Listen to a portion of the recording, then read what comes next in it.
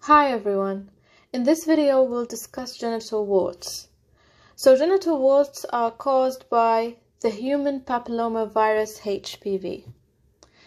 And genital warts are transmitted from direct skin-to-skin contact with apparent or subclinical lesions. So they might be non-apparent lesions, or contact with genital secretions. So direct skin contact or genital secretions.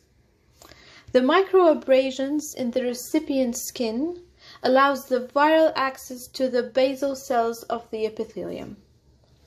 Most anogenital warts are caused by HPV types 6 and 11, and infection results in type-specific protection, but whether there is cross-protective immunity is uncertain. The long latent period, just as with herpes, means that the presence of warts in only one partner does not necessarily imply recent infidelity.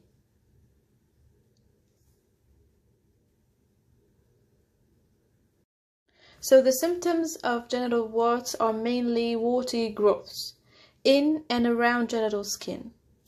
That causes little discomfort, sometimes maybe itchy.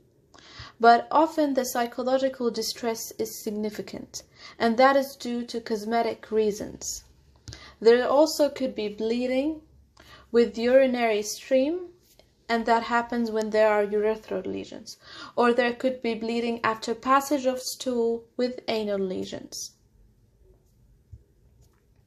The urethral lesions are more common in males. As for the anal lesions, they could happen in both. The last symptom is itch. That is mainly in the perianal area. Regarding the complications of genital warts, the most important one is malignancy. It is rare unless associated with oncogenic genotypes. We should also consider referral and/or biopsy of atypical lesions or new lesions in the elderly to test for malignancy. Atypical lesions or lesions with variable pigmentation or raised plaque-like lesions, so basically any suspicious lesion should be biopsied to exclude precancerous change in especially patients who are immunocompromised or have HIV infection. Warts can grow rapidly in pregnancy and can only safely be treated with cryotherapy or diathermy during pregnancy. So diagnosis is usually based on visual appearance. If there are atypical lesions, we should consider biopsy, as we mentioned. As for the investigations, a comprehensive STI, sexually transmitted infection testing, may be appropriate depending on the individual patient's sexual history. No specific diagnostic test for HPV is available. Regarding the management of genital warts, the recommended treatment is a patient-applied porofillotoxin 0.15% cream or 0.5% paint. Topically applied twice a day for 3 days, then 4 days off, repeated weekly for 4 to 6 cycles until resolution.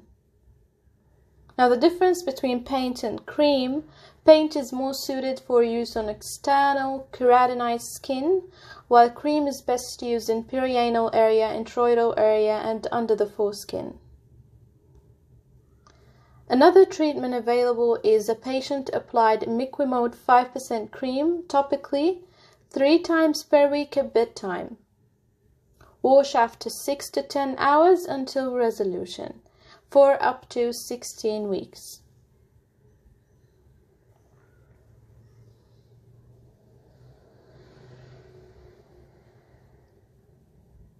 Other alternative treatment available is a cryotherapy weekly, or excision under local anesthetic,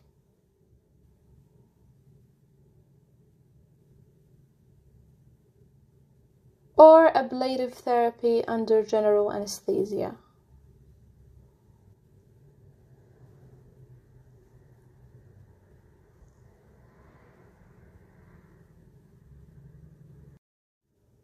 So in genital warts, the treatment is cosmetic rather than curative. We can advise our patients, if warts are in the pubic region, to avoid shaving or waxing, as they may facilitate local spread by auto-inoculation of HPV into areas of microtrauma. We should provide patients with fact sheets. And genital warts is not a notifiable infection. In cases of complicated or disseminated infection, we should consider referral for laser or diathermy. In cases of meatal warts, we should treat with cryotherapy. In cases of intraanal warts, we should also treat with cryotherapy or refer for surgical management.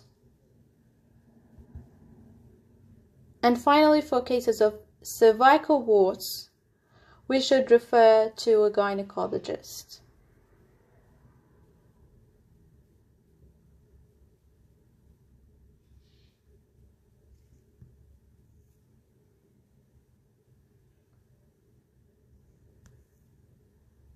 And that concludes this video.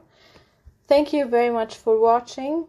Please like this video, share it with your friends, and subscribe to my channel. I really appreciate your support.